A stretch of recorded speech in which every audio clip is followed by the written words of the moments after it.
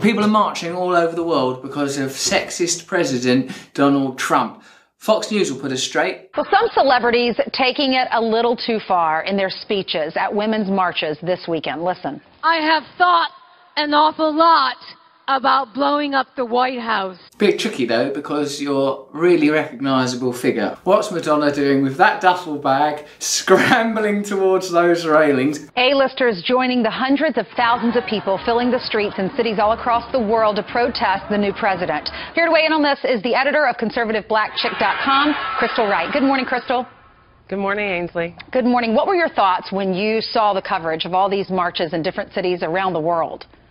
Well, my first thought was how privileged these women, these liberal women were. It's always interesting when the right to protest is seen as a sort of privilege in itself. It is, but only when compared to despotism. They could, walk around in their pink pussy hats. You don't know how lucky you are walking around in that pink pussy hat. You could be in Guantanamo Bay or indeed being grabbed by your sexual organs. Raging about how women have no rights. Really? Meanwhile, most women in America, most working women, they don't have the luxury to parade around with whiny, PMSing celebrities. I suppose what the lady there from blackchick.com does is she facilitates editorial comment that would otherwise be unacceptable. I mean, like me as a white man, if I said that march was driven by premenstrual stress, I think that's what PMS stands for, that might be seen as a bit sexist. What they don't like about Donald Trump seems mild in comparison to what some of these celebrities are suggesting. Madonna's saying she wants to she's thought a lot about blowing up the White House. Hold a minute. No, that is well within the confines of peaceful protest, isn't it? Just saying, I've thought about blowing. You thought about it? What? You mean in the old brain box? Yeah.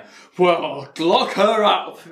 That's not strayed into the territory of even dangerous rhetoric. It's simply rhetoric. I mean, lives would be lost if that happened. She's talking about assassinating the president. There's people in that White House. All of their bits and bobs would fly off in all sorts of directions. Yeah, no, but it's only saying a thing at a rally. I mean, I think if it was a genuine, like if the White House does blow up over the next 48 hours and Madonna can't provide an alibi, then I think pursue this line of inquiry. Correct, Ainsley. And when I watched some of the clips from this march yesterday, and when I heard Madonna suggest that she wants to blow up the White House. On one hand, they're sort of dismissing it and saying it's a sort of just the sour grapes of neoliberal rich people. And then on the other hand, they're saying, wait, Madonna's threatening to blow up the White House. Get the CIA involved. The White House, the symbol of power, not only to America, but to the world. I shudder. I bet you didn't shudder. I bet you thought this will be a good bit when I'm on Fox News tomorrow. None of those women represent me. And what I thought was really ironic about this so-called March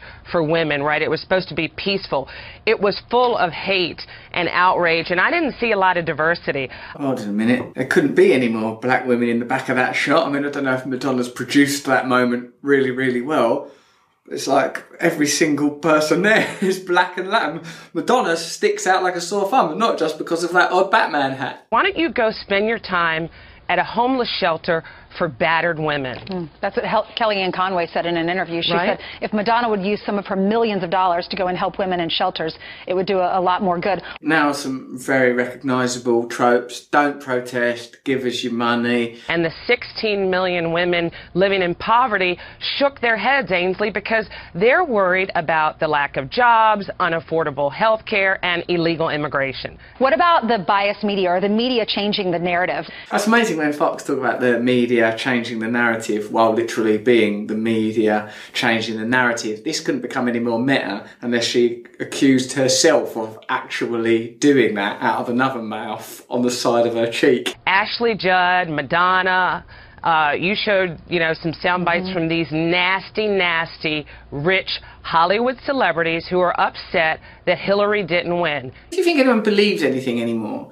Do you think people actually think this stuff, or it's just like go into Fox and say that you're on 100 grand a year? Yeah, all right, no problem. What did I say? Just say this stuff that you actually believe that Madonna was going to blow up the White House? Yeah, no problem. Say these women are whining? Yeah, no problem. Anything else?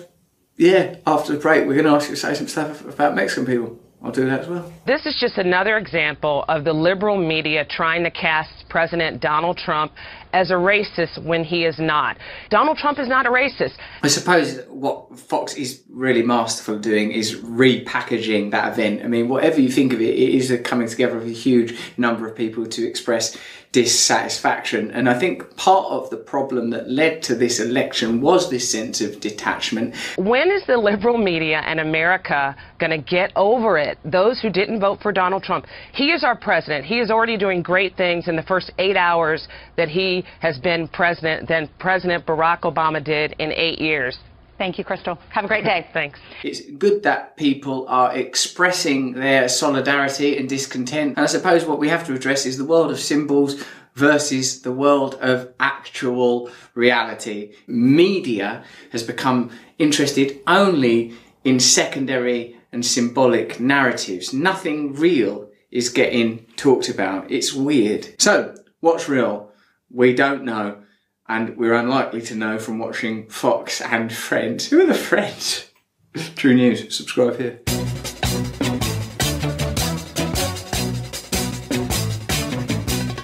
Nose is a tool that is abused to fool you and to leave you scared and confused. Trews is like the nose. If the nose was true, I want some Trews. Let's have some Trews.